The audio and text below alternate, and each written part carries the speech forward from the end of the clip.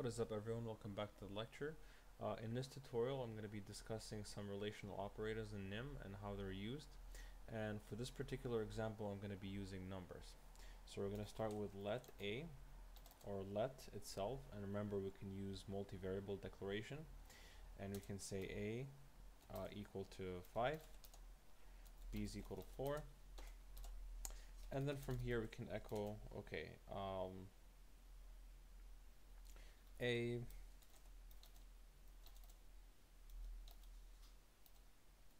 is greater than b, and we can use a greater than b, so you can use that notation. I'm just gonna copy this line a few lines over. A less than b is equal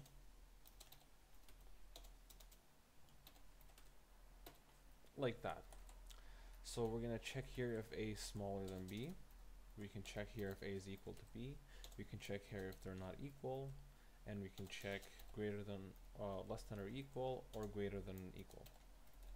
Okay, so if we echo all these lines, you'll notice that first of all, let's compile this. So nim compile .nim, like that. Successful. Okay, so now we can run it, and as you can see, it will tell you, okay, a is greater than b, true, a is less than b, false, equal to, actually let me fix this, so just so it's more clear.